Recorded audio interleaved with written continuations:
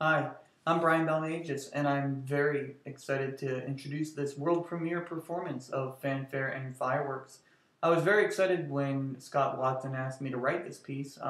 I've been intrigued about full orchestra for a long time. I've enjoyed writing it, but actually, until this point, everything that I had ever written for full orchestra was for professional and college level.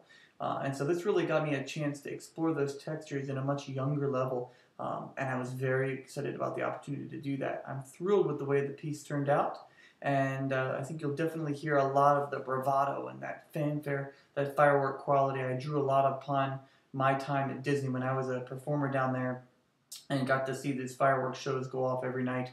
And so I try to draw from that kind of excitement.